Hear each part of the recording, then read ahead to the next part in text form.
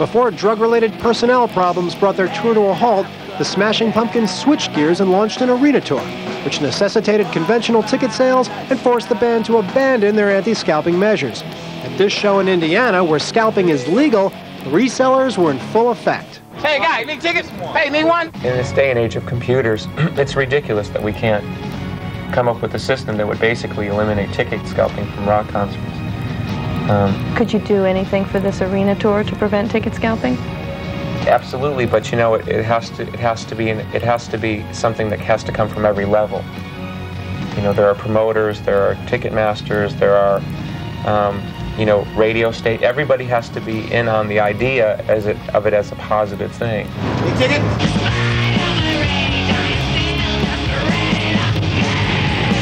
It's the same old thing, you know. They're not going to stop prostitutes until people stop going to prostitutes. If fans didn't go to ticket scalpers, there wouldn't be ticket scalpers.